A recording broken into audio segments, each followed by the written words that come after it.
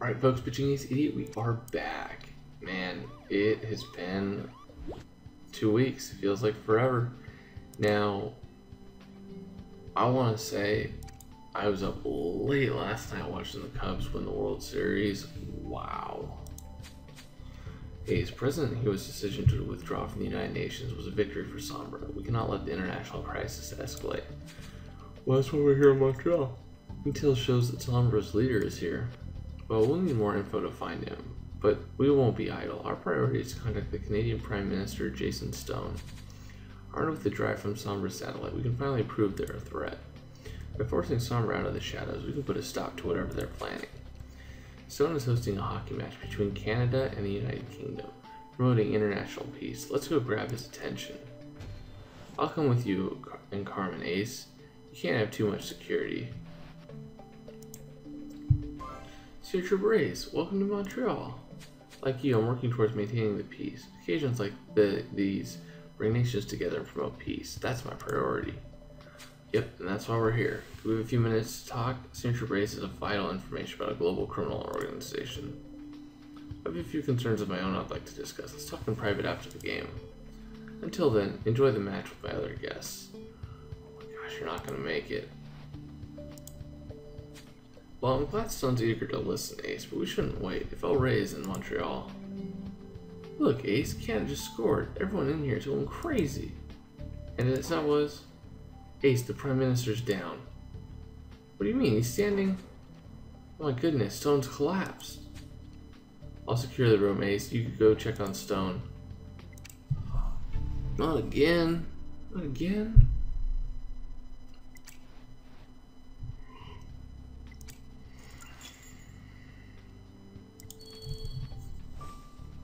Not again.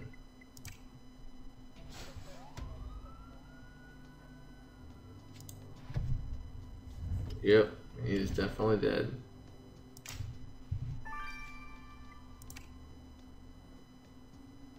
It's not good. Pill bottle. Cash. Hockey puck. No way the hockey puck actually killed him. What are the odds?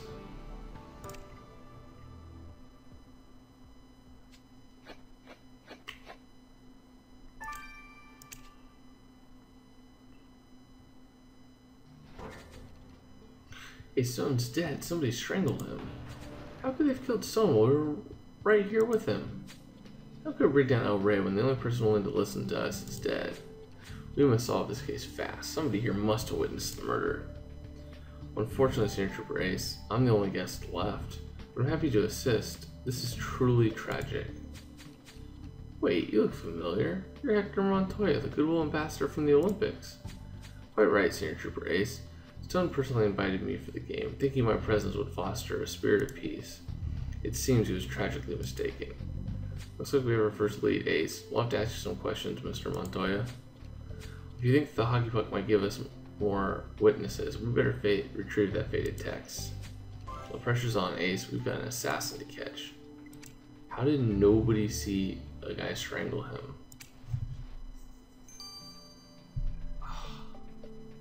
Anyways, guys, I'm gonna grab a bunch of stars and we'll be right back. This has been Pitching Ace Idiot. Au revoir. Alright, folks, Pitching Ace Idiot, we are back. Let's talk to Montoya. We appreciate you speaking to us. Did you witness the Prime Minister's murder? No, the only person I saw talking to Stone was you, Senior Trooper Ace. As for the murder, I was too enthralled by the game. Stone was a peace-loving man, fighting for order under difficult circumstances. His death saddens me. I abhor violence. Thank you, Mr. Montoya. Stay close until this investigation is over. We may need to talk to you again. Wouldn't be surprising to me.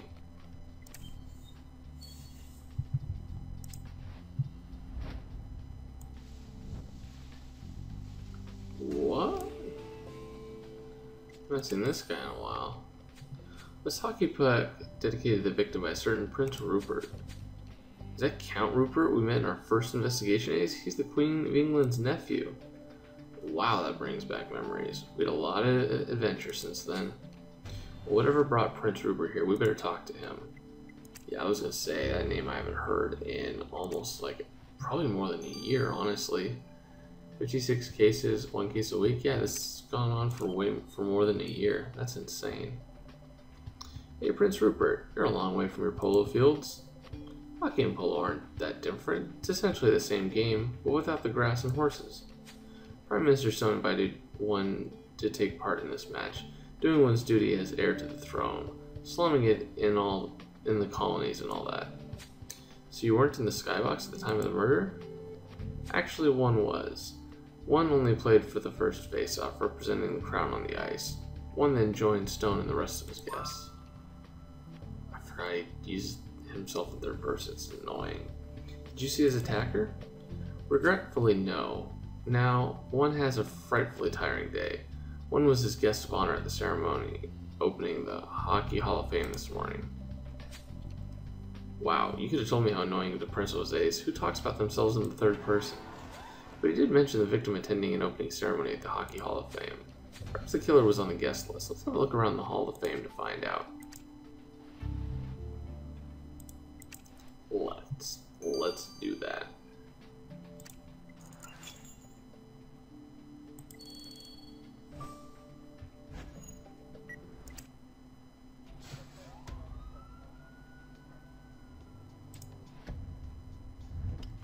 Alright, so this is right here.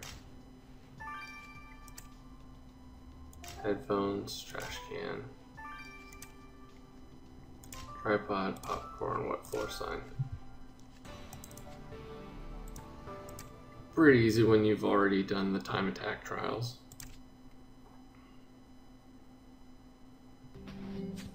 I know finding Prime Minister Stone killers are top priority, but I'm worried we should be hunting for El Rey. It looks like you found some clues, Ace. That handkerchief is spotted with blood, and where there's blood, there's a lead. If that garbage can is worth searching through. It would be the first time we found discarded evidence. It won't be the last. So anyways, guys, I uploaded all of my thoughts on the individuals that are going to be in Mysteries of the Past Season 4. I am so stoked. I've liked this season. There have been some weak spots in some of the characters. There's some characters that I just didn't like Ripley, so I don't really like her that much. It's looking like I'm going to like all of the characters of Mysteries of the Past. Alright, let's get the blood from the handkerchief to Lars. It's gonna be a blast. I cannot wait. Looks like it'll be like another week.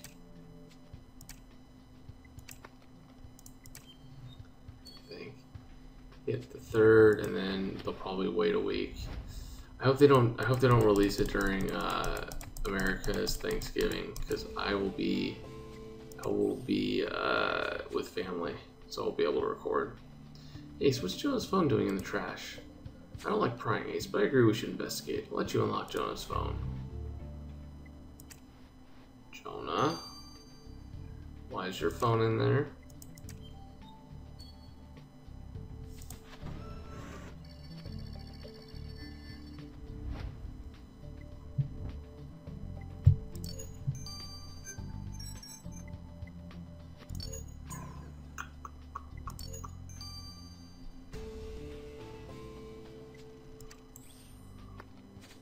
Jonah's phone opened to his messages to Marina. I guess we shouldn't...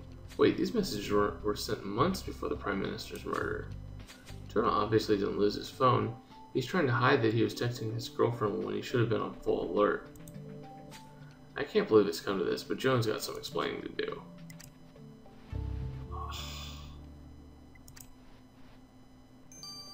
Disappointed. Jonah, Ace found your phone. Look, I can explain those messages. What were you thinking? You specifically asked to be there as backup, but spent your time texting Marina.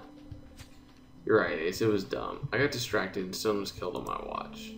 I was so embarrassed I threw away my phone. I'm sorry, Ace. Stakes are too high for mistakes, Jonah. Do you realize this makes you a suspect? Are you kidding? I'd take a bullet for the Bureau, and my hitman days are over. Why would I kill the Prime Minister? You're on thin ice, Jonah. Don't slip up again. Yeah, sorry, dude. You legit were there to be a bodyguard. He said he specifically had information for us, and then you just let him die. Dumb. Well, the blood you collect from the handkerchief answers many questions about this murder, Ace. Both the blood and the saliva it was mixed with belonged to Stone. The handkerchief was probably stuffed into his mouth to muffle his cries. So the killer silenced Stone with the handkerchief. No wonder we didn't hear anything over the cheering crowd. I also found traces of tetrahydrolyzed in that sample, a chemical that has no place inside anyone's mouth. Tetrahydrolyzed is an active ingredient in eye drops. It's transferred from the killer's handkerchief to the victim's blood while it was in his mouth. Well, the evidence is before our eyes, Ace. Our killer has eye drops. I don't use them, so I'm not the killer. Whew.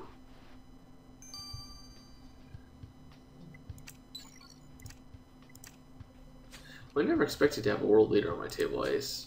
The lacerations on Stone's neck indicate he was strangled with some kind of garrote wire. He would have died in seconds. I can't believe how quickly it happened. Strangled while everyone was cheering after that goal. Then the killer slips away without a trace. Well, not entirely. The killer left a brown substance on the back of Stone's neck, which turned out to be gravy. The gravy contains traces of melted cheese, common ingredients of the Canadian dish poutine. And there was a buffet in the skybox. This clue satisfies my appetite for justice, Ace. We're looking for a killer who eats poutine. That looks pretty bomb. I try to keep my spirits up, Ace, but it's hard to stay optimistic. Someone was murdered under our noses, and solid leads are scarce.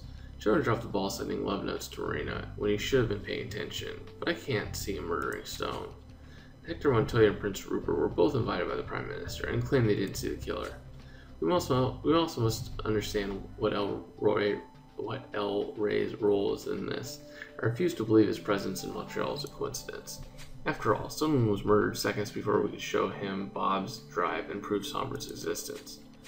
Ace, we should go to the press. The public deserves to know Stone is dead, and the leader of a criminal organization could be responsible. Yeah, that doesn't seem like a good call. Absolutely not, Carmen. We'd risk a worldwide panic, and we have no evidence that Sombra murdered Stone. We do now have intercepted a Sombra transmission, and it says El Rey was the Prime Minister's killer. What? Are we gonna figure out who El Rey is? That's cool. Alright guys, I'll see you guys in chapter 2. This is Pitching Ace 88. Over and out.